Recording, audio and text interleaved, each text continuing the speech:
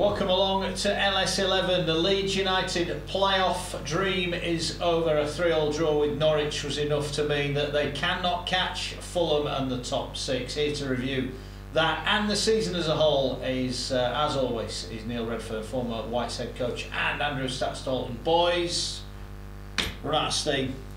Yeah, I don't think it was Saturday's game that was the difference. I think it was the form leading up to it. Defeat at Burton, defeat at home to Wolves, and the two defeats were at Reading and Brentford. I think really cost them in the end. Disappointing, but I think the season as a whole has been a real success for Leeds United. It's hard to look at it that way, given how close they've got and almost stumbled out of the playoffs. But it has overall been a good year, hasn't it? It has, yeah. I mean, there's been a lot of good things that's happened.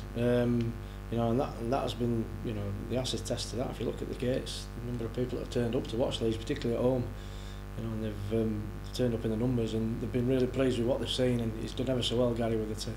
He has indeed. 3-0 down though, approaching half time at the weekend. They never given themselves a chance. You can't be turning up and trying to overturn a 3-goal lead, even in front of your home fans. They very nearly did it, but they just left themselves with too much to do. They got it back to 3-3, and I think had they scored that goal, the third goal just before, and they may have got the fourth, but just let themselves too much to do, and it's a shame. But hopefully plans will be put in place for next season sooner rather than later. And annoyingly, they did get one of the results they needed elsewhere as well, so they could have taken it right to the wire. Yeah, I mean, it just needed a fast start, and it was exactly the opposite. You know, they started slow, Leeds, and there was no tempo to it, and it gave Norwich the initiative, and they're a good side. They've got good players. But I thought the second half comeback was so stirring, you know, and it just captured everybody's imagination, and you know, it ended with a draw, and perhaps ended Leeds' season, but you know, I think it left the Leeds supporters with a good taste in the mouth, because some real fight there. Yeah, they went down fighting, didn't they? Yeah, it could have been 4, 5 or even 6. Oliveira had 3 or 4 wonderful chances, and once they got the Chris Wood goal back, you kind of felt the momentum swinging, and they got the second goal through Bartley and the equaliser for Hernandez. They just left a bit of proudness, although disappointed not to make the playoffs. Gave you a real nice taste at the end of the game. It did indeed. Now speculation turns to the takeover. Will Andrea Brizani take over the club? It looks increasingly like he's going to do that. One of his first decisions is going to be whether Garry Monk gets a new deal. It shouldn't even really be a decision for me. 2-year contract, there you go, Garry, there's your terms, off you go. He's done a wonderful job with Leeds United this season to even get us that close to the playoffs. I think he's got to be offered a new deal. It'd be balmy not to, and if you don't, you're starting all over again.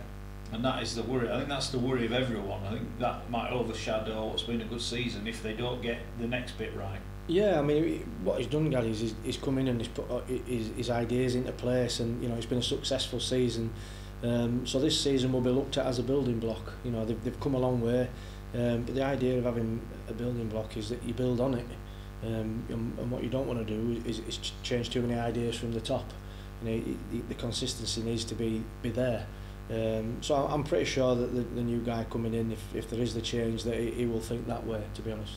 And just a word, player of the season, who would you have gone for? Chris Wood. I think to get 29 goals on this side at times, he's had very little going forward, and some of the balls into the box haven't been great, and to get 29 goals is superb. Just hope he can get the 30th on Sunday.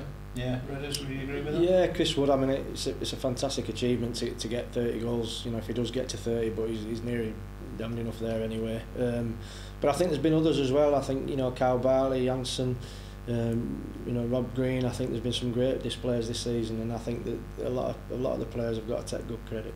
Yeah, they have indeed. One more game to go. It comes at the DW Stadium on Sunday, 12 o'clock kick-off. We'll be there as always, covering the game live on Radio Yorkshire. We're live on air at 11 o'clock. We'll be back next week to pick the bones out of it. Will Garry Monk be confirmed as the manager moving forward? We'll find out. Thanks for watching LS11.